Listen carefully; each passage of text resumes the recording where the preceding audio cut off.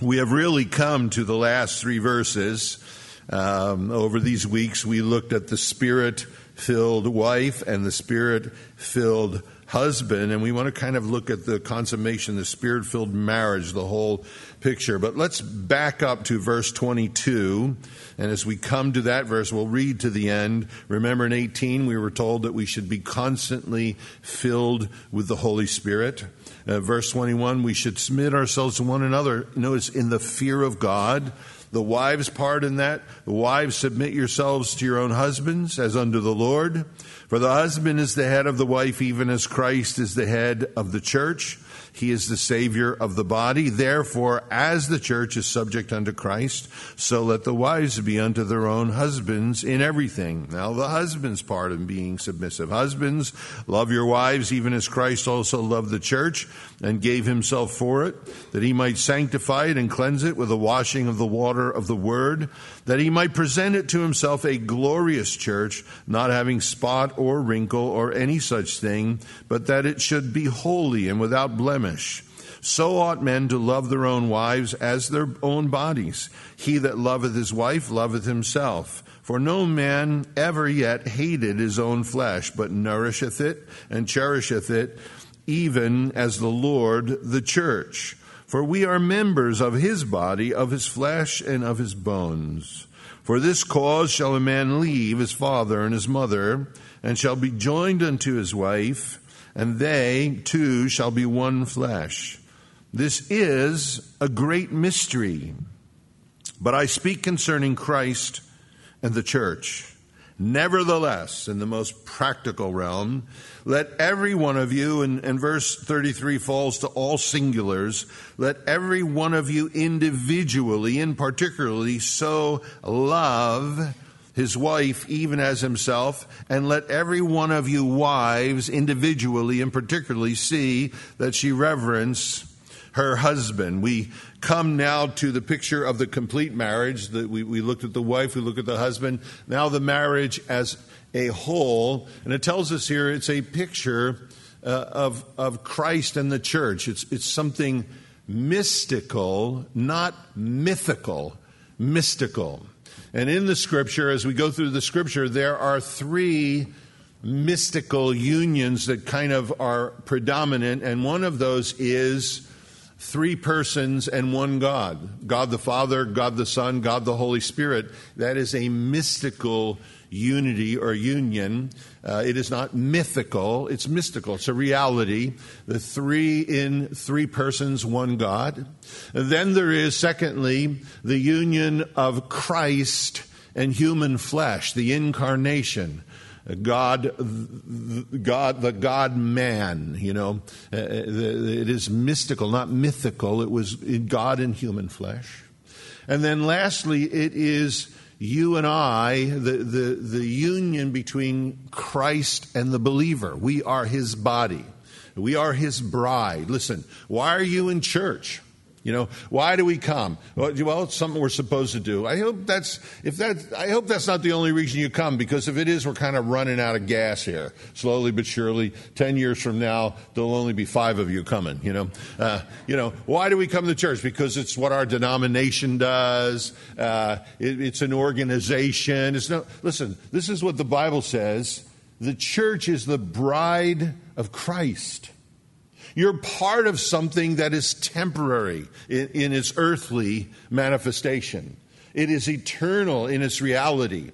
We are here now in our pilgrimage, a reflection of something. And it says every one of our marriages is a picture of Christ and the church. The exhortation is to husbands and to wives, allow that picture to be demonstrated in this world. Jesus is saying, I am above representing you there. You as husbands and wives you're to be below representing me there. And it is only temporary. When the trumpet blows, there is no more marriage. In heaven, you're not married. You're not given in marriage. So in this temporary journey, We are under the lordship of Christ to allow our marriages to be a picture, to reflect something, because the world out there knows nothing about it.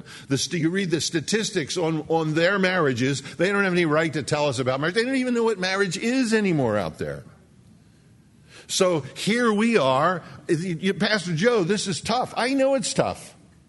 Jesus, when he talked to his disciples and he said, no man should divorce his wife for any reason except for adultery. And the disciples said, man, if that's so, we probably shouldn't even get married. You got to stick with her for the rest of your life?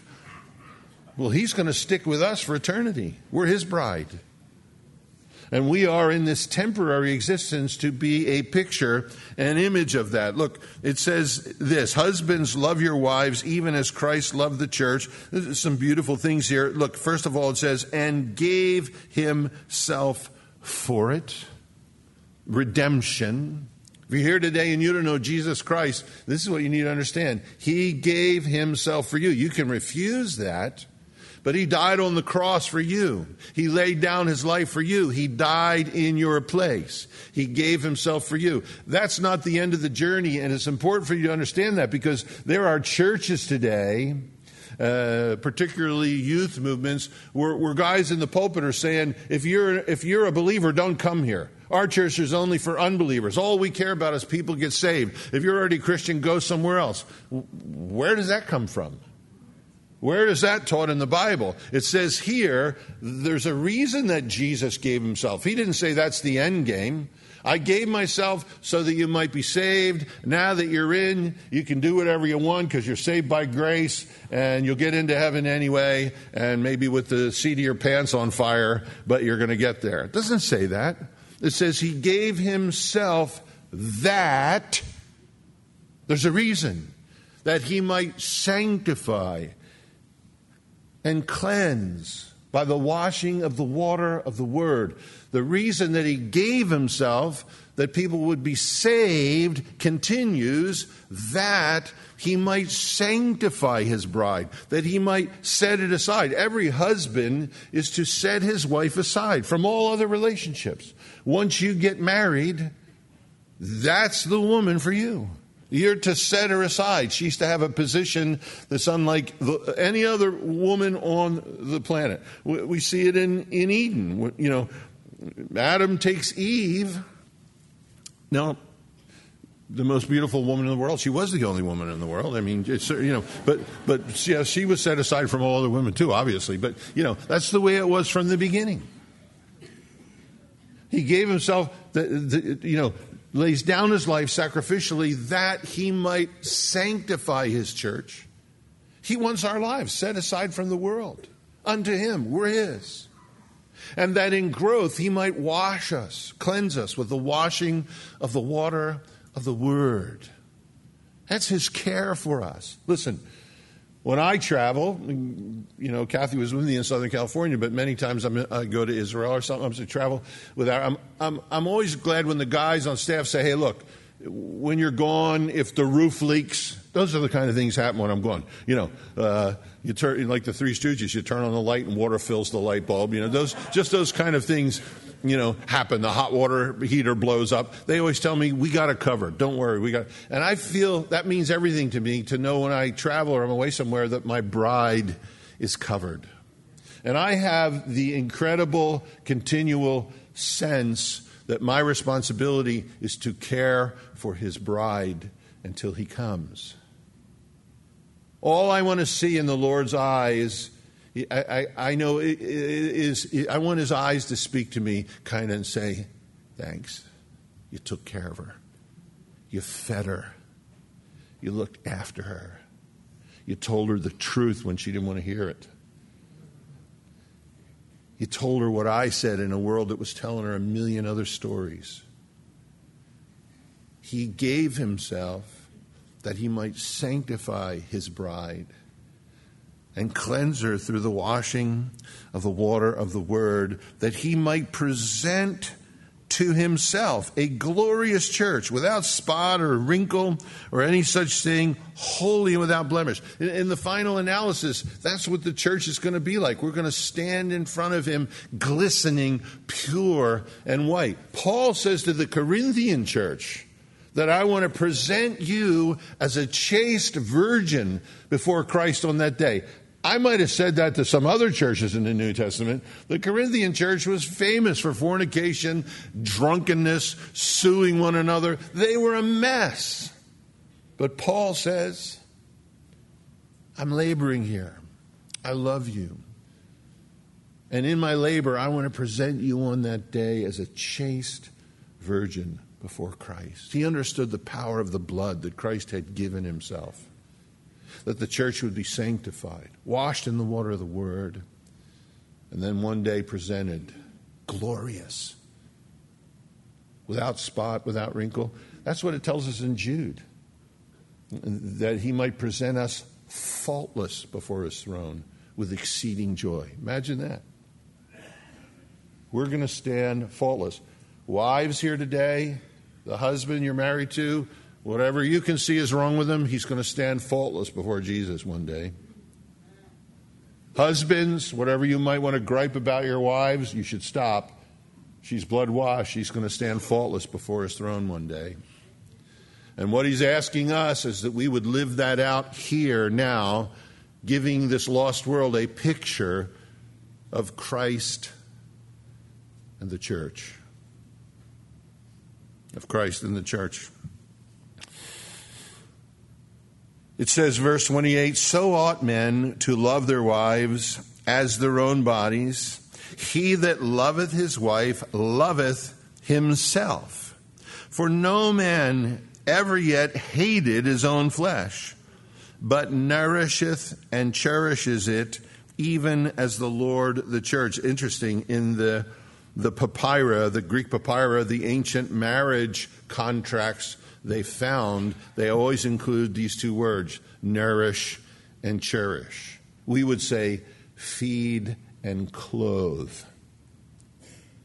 It was every husband's responsibility, even in ancient times, when he took a bride to himself, to assume the care for her, to nourish her, to cherish her, to feed her and clothe her. It tells us the Lord has assumed that responsibility, certainly towards the church. In chapter 4, verse 11, it says he gave some apostles, some prophets, some evangelists, some teaching pastors for the work of the ministry, the edifying of the saints and so forth, that the Lord has made sure that his bride is getting fed, that he takes care of that he's given grace to the church, and that there are teaching pastors, there are evangelists, and his bride is cared for by those he has given gifts to do that very work. So no man has ever hated his own flesh. He nourishes it, cherishes it, even as the Lord the church. For we are members of his body. Look what it says. Interesting.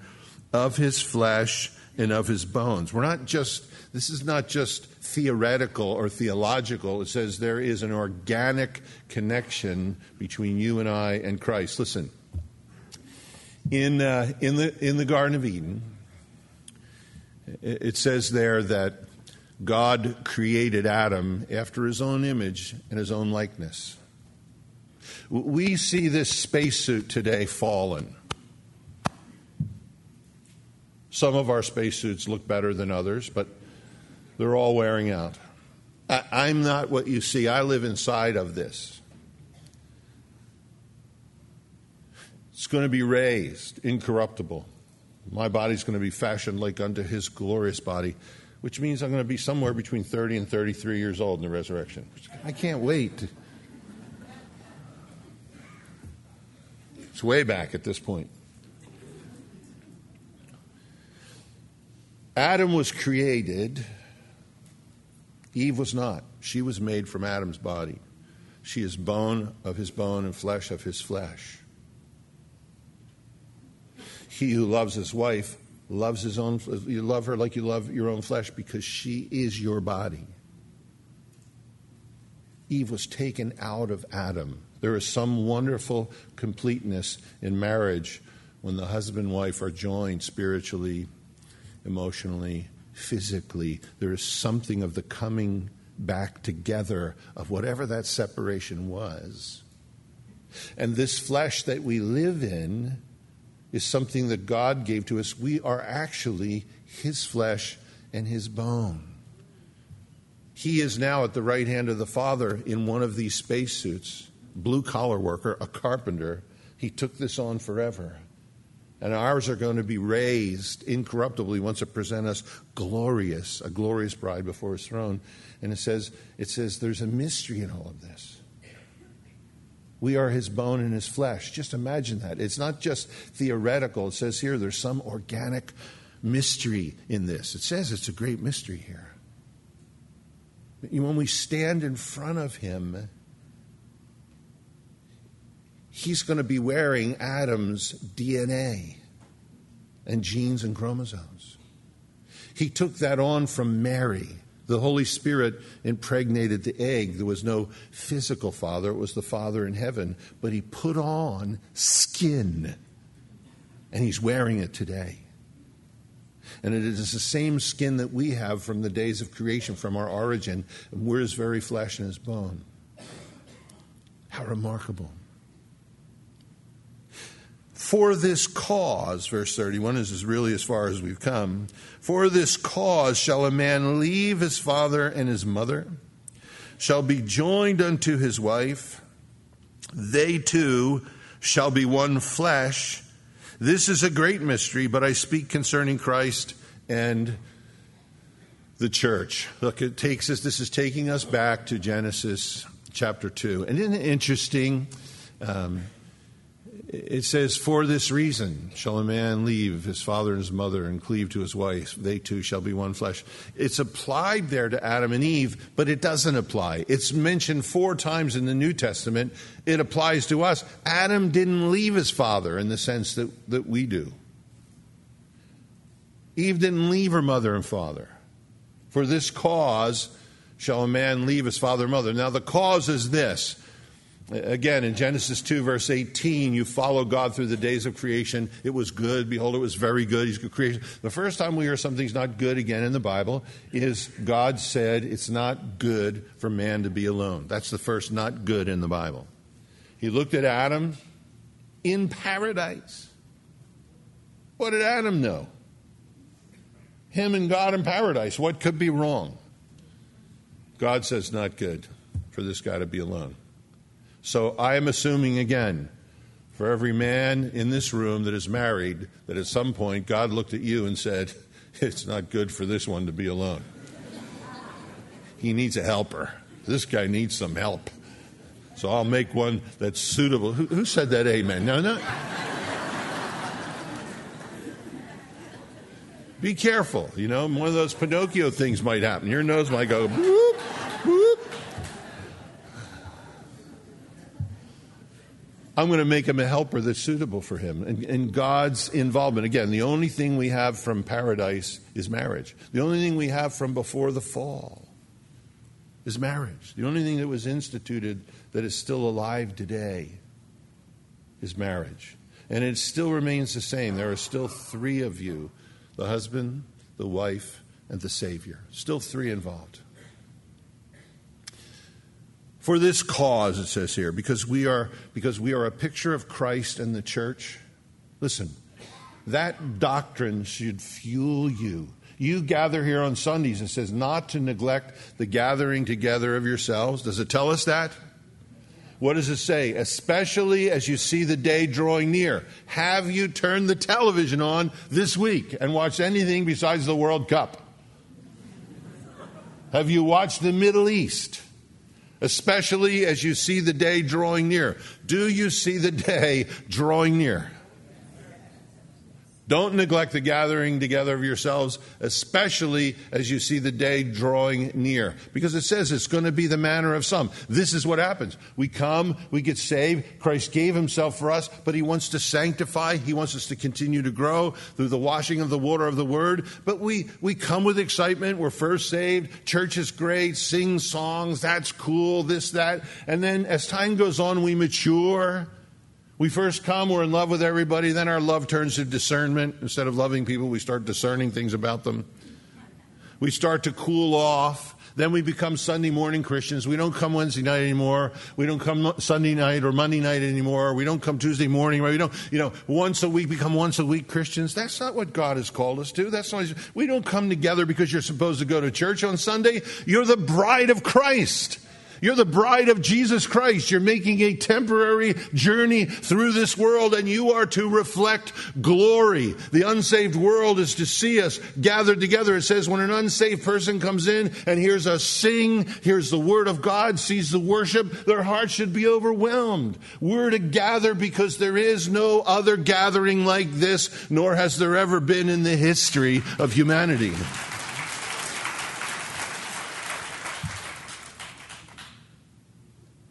In the natural, it says, for this reason, because we're a reflection with our wives and our husbands of the church, of this mystery of Jesus and the church. For this reason, shall a man leave his mother and father?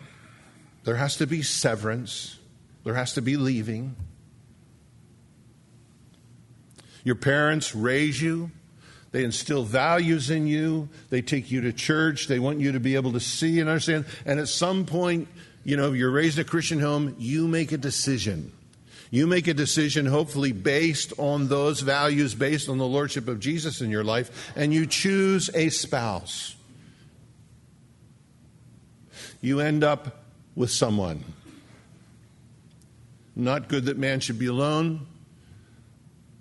I'm going to make a helper for him.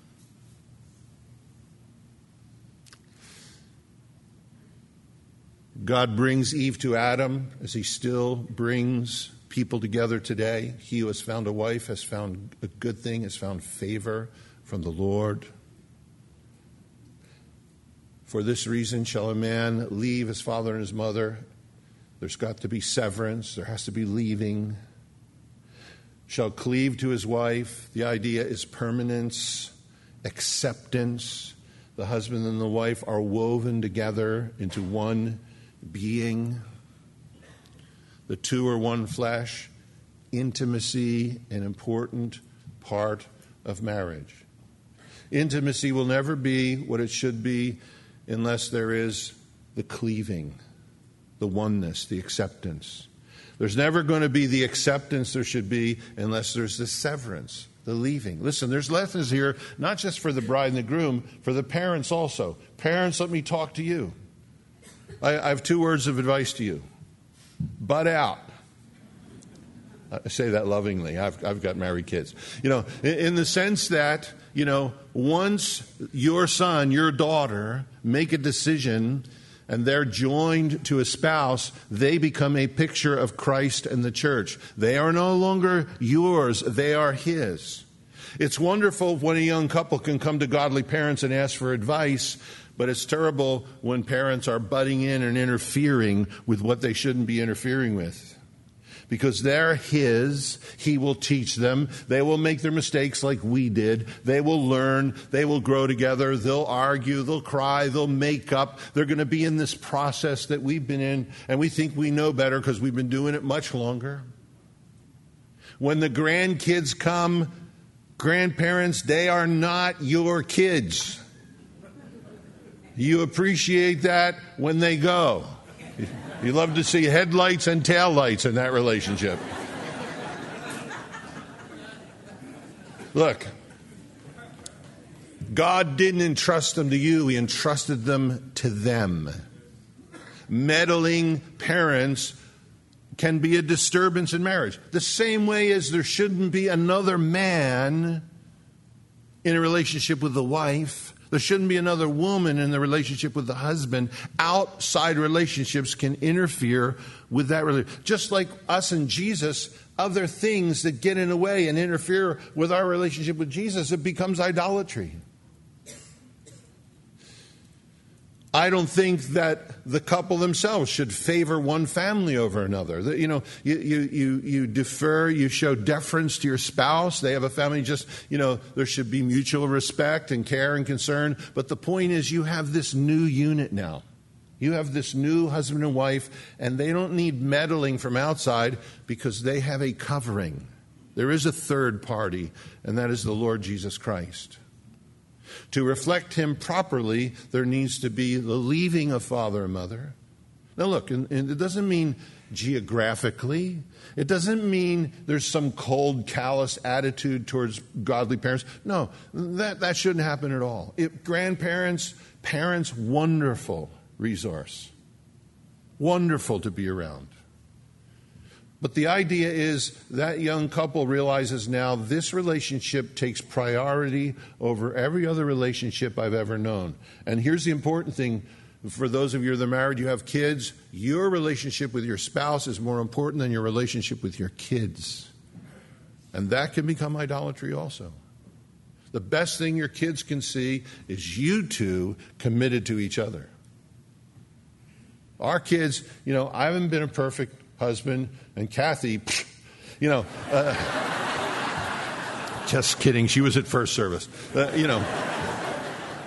But our kids got to watch us cry, fight, make up, go through hard things. They've got to watch us through the process of life. And I am thankful, and I want to finish together with Kathy.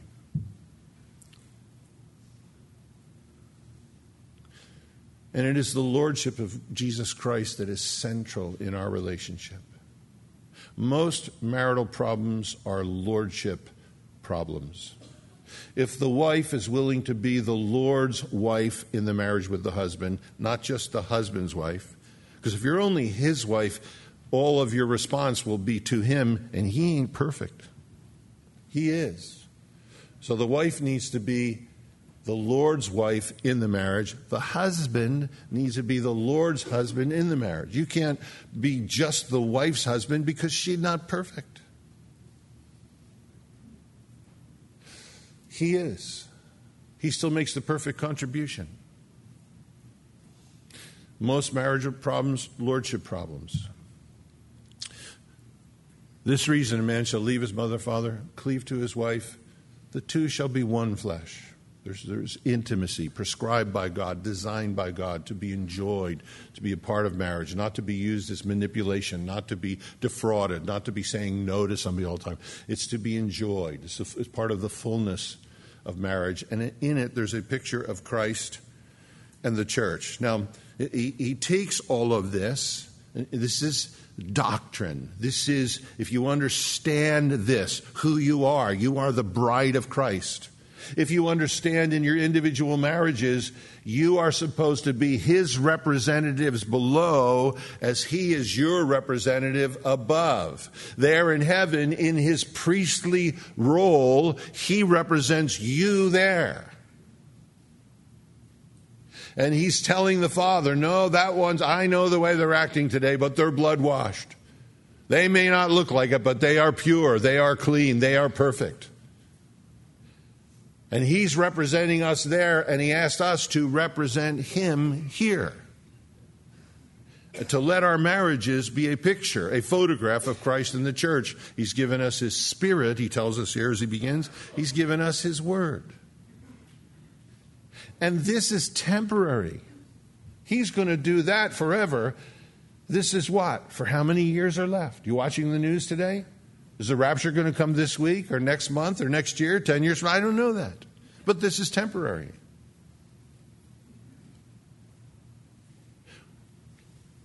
Him representing us in heaven has to be way harder than us representing him here. Him convincing a holy Father in heaven that we are spotless and pure, that's more miraculous than you and I reflecting him here. So as he comes to the end of this picture, in verse 33, he says, nevertheless. Okay, here's this picture of Christ in the church. Listen, when you get engaged, and that happens around here, I always hear young people say, all the guys in the church are weird. The girls say that. All the girls in the church are weird. I'm thinking, we do 30 or 40 weddings a year. Somebody's finding somebody here somehow,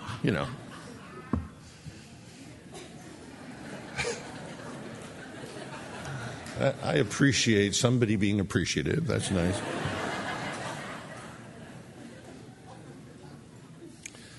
But when you become a bride, I'll tell you this, it will change your calendar. Some things get crossed out, new things get written in, dates start to be put in place. You know, there's a wedding day, there's a reception, all money starts to get, all of this. Hey, we're the bride of Christ. That should change our calendars. It should change the way we live. When that engagement happens, that person knows I am now for one person from now on. And we should know, as the bride of Christ, we are for one from now on, and that is the Lord Jesus Christ. Our calendars should be made around him. The way we behave should be made around him. And this last exhortation in verse 33 should be done around him. Nevertheless, see to it that every one of you husbands, individually, so love his wife the way Christ loved the church, and more particularly here it says, as his own body. Guys, husbands. But Pastor Joe, that's impossible. It is on your own. That's why it tells us in the beginning, be ye being filled with the Holy Spirit. We have his Spirit, we have his word, he's given us the resources. Love your wives the way Christ loved the church. Well, I would if she would submit to me. It doesn't say that. Christ laid down his life for us while we were yet enemies, it tells us in Romans. Shh, don't tell my wife that verse. I'm telling you what the Bible says. He laid down his life for us while we were at enmity with him. You love her. She's not perfect. If that was the standard, you'd be out of here. You love her. You lay down your life for her. You set her apart. You sanctify her from all other relationships in this world. You wash her with the water of the word. You nourish her. You cherish her. You feed her. You clothe her. You take care of her. If she senses that in you, it will be way easier for her to be submissive to you.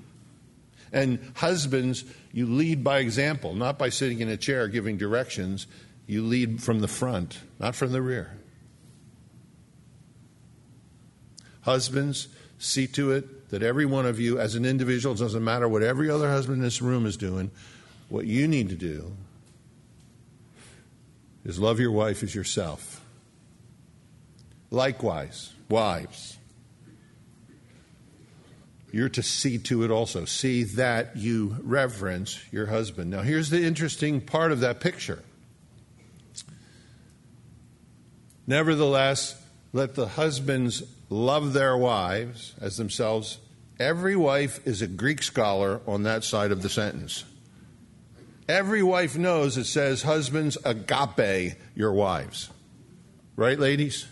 You know that much Greek. He's supposed to love me the way Jesus loves me. He's supposed to love me with divine love. You know that. But wives always know what their husbands are supposed to do.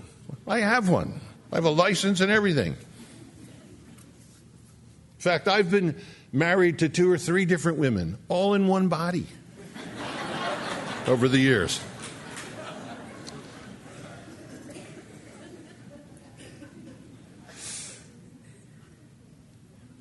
Wives know that it says husbands are supposed to agape them. Wives, on the other side of the equation, your responsibility says see to it that you reverence your husband. How many of you know the Greek word for reverence? Well, it doesn't matter what it is, because if he loves me with agape, whatever that Greek word is, I'll do that. No. Well, you know what that word is? It's phobia. Sadly, I know some of you are thinking that fits my marriage. No. It's phobate here. It's a form of the word phobia. And it isn't certainly you're supposed to be afraid or terrorized by your husband. That's wrong. It should never be happening. The idea here is to speak well of, to admire, more than anything, to show deference, to defer to your husband. Listen, there are wives that just do this about their husbands all the time. Well, you're supposed to submit to your husband. Well, Pastor Joe, you don't know what my husband's like. That's why I didn't marry him. I don't know what he's like. God knows what he's like. And he tells you this is what you're supposed to be, and you're part of the response of the relationship. Show deference to him. One author says it means to listen and listen again. Because wives, you go through the Bible, men are always warned about women. There's no place where women are warned about men. I mean, men are a dead giveaway. You don't have to figure us out. But men are warned about women. And my wife, she can know I can be saying something, and before I'm done the sentence, she already knows what I'm trying to say and corrects it. She helps me. It says here the wife should listen and listen again before she responds. Deference is to defer to the husband. Don't talk to him around other women. It says a woman who makes her husband ashamed is like rottenness in his bones. Men are made a particular way by God. Women need to be loved the way Christ loves the church. The husband needs the deference of the wife to fulfill his role. If you are always challenging him, you will wear him out. If the husband is always unloving to the wife, he will wear her out.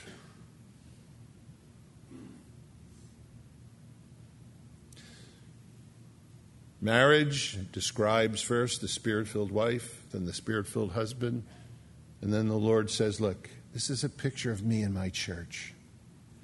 You guys don't know how much I love you.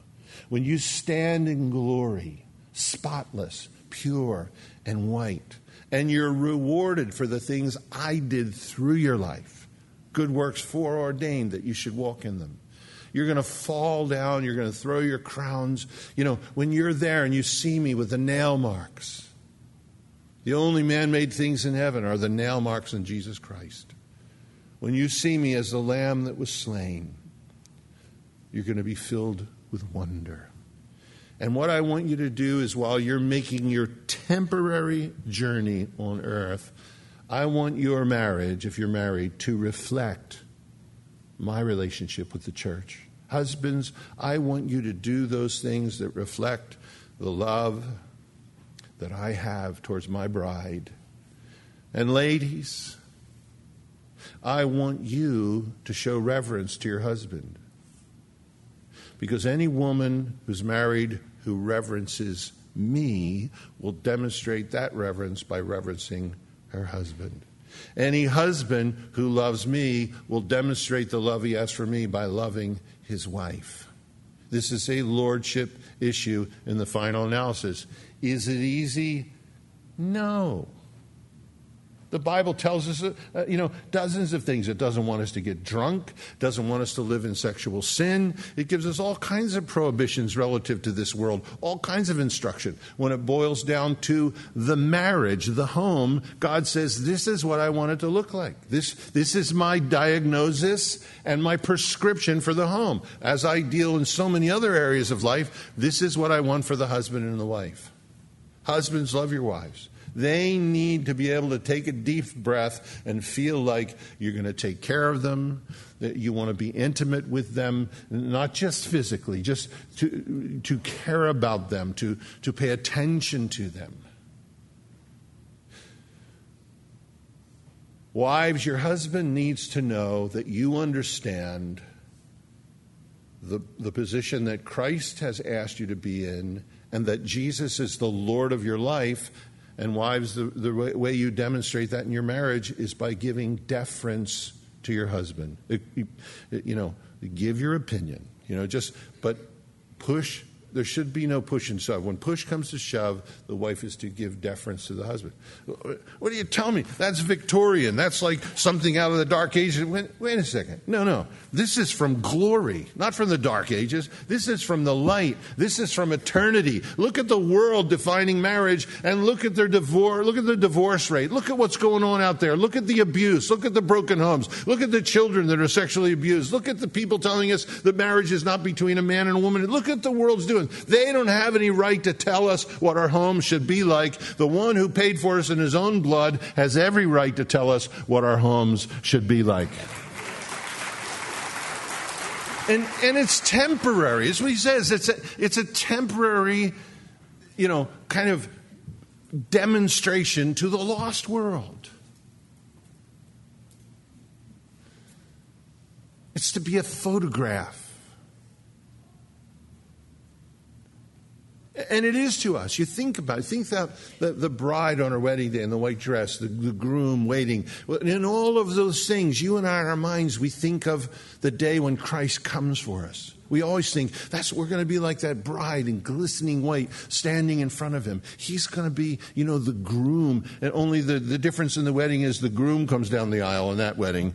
They sing, "Here comes the groom," not "Here comes the bride" in that one, He's the center of everything. And we should live our lives now, hey, reflecting that. Well, why, tell me about your marriage. Why you and your husband? Why? Because this is what the Lord wants. This is what he asks of us. This is how he wants me to treat my husband, and I see my husband as a gift from the Lord. This is how he wants me to treat my wife. And you know what? The Bible says, I found a wife, I found favor from the Lord. She's a demonstration of the favor of Almighty God in my life. Easy? No. You think this is tough? Come next week. Come to child raising next week. You think that you have to lay down your life for your wife? You think that's dying? That's step one. When the kids come, there's a whole other level. Laying down your life so that others can be benefited and can live. But a blessing unimaginable in all of that. So I want you guys, look, sometime today, married folks, I think every husband in this room, you're sitting, here he goes. Your wife's already hit, Look, I think every husband in this room at some point today, if you have a worthwhile, you love your wife, I think you should say to your wife, you know what, honey, forgive me. I need to be a better husband. I need to be more like Jesus. I think every wife in this room at some point today should say to her husband, you know what, I don't want to challenge you on everything. I want to show deference. I don't want to wear you out. I want to be an encouragement. I think that's good stuff. That's good stuff. And if you don't agree with me, you're wrong. Let's stand and pray.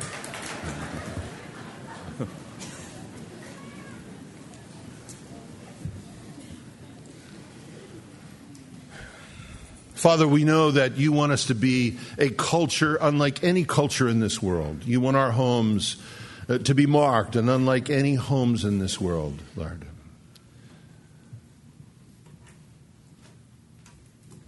We think of the children of Israel locking the doors and putting the blood of the lamb on their lintel and on their doorpost, and inside the home feasting on the lamb. Lord, make our homes like that. Lord, let our homes be marked with your blood, Lord. Let us inside, Lord, be feasting on the Lamb together as a husband and wife, as a family, Lord.